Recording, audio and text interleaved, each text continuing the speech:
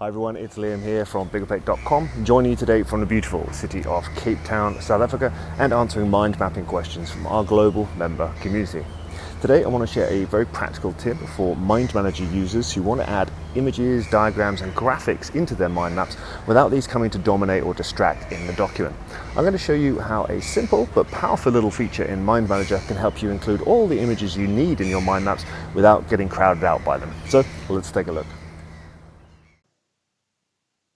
Okay, so here we are looking at a MindManager map. This is just a demonstration mind map for the purposes of this video.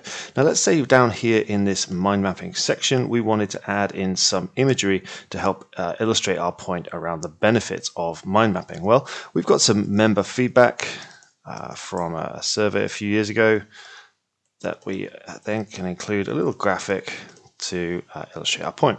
So normally what you'd do is you'd come up and say insert, and then we'd say an image, and I've hopefully got my images ready for me on my desktop here. There we go. And you're hopefully going to see pretty quickly the problem that I want to try and help you solve today. So when we add that graphic in there, this could be a bar chart, a pie chart, a diagram of a geographical map. It could be anything, but the problem is it can be quite big and quite sort of dominant in the space compared to everything else. So what I like to do in MindManager is use a great little feature that I think is probably not that well known about. If I click onto the image itself, I've got options obviously to resize it like this, which is helpful, but actually what I prefer to do is keep it at its full size, sometimes even make it bigger, and then come up here to the image menu, click that drop down and say convert to thumbnail image.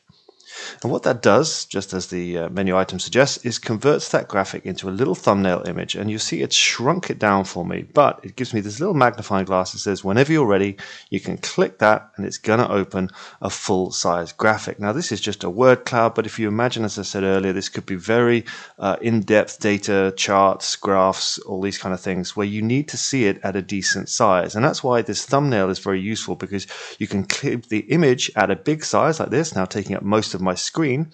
By the way, you can also resize that once it's open, but importantly in the mind map it's not dominating the space behind. So you see it's just there, it's ready for me, but it's not on the surface level.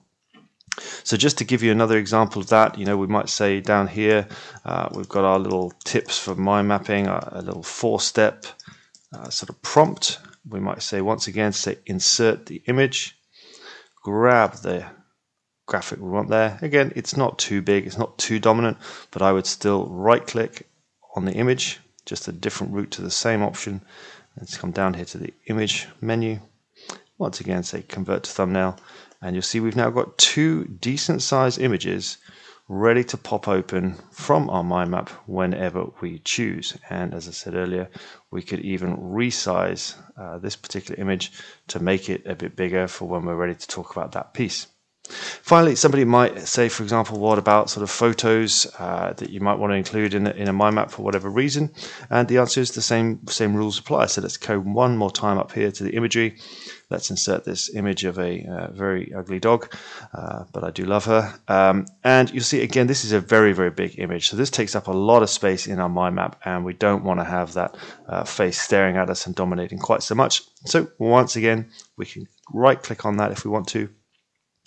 Click image, convert to thumbnail, and we've now got three really good helpful images, or maybe two good ones and one ugly dog, in the mind map, ready to use whenever we want, and we can just pop open those images as and when we need, just using that little magnifying glass icon. So there you have it, a really simple way to include useful graphics and images in your mind maps without hopefully getting overwhelmed or cluttered out by them. I hope you found this video useful. For more resources to help you go further with mind mapping, visit Biggerplate.com.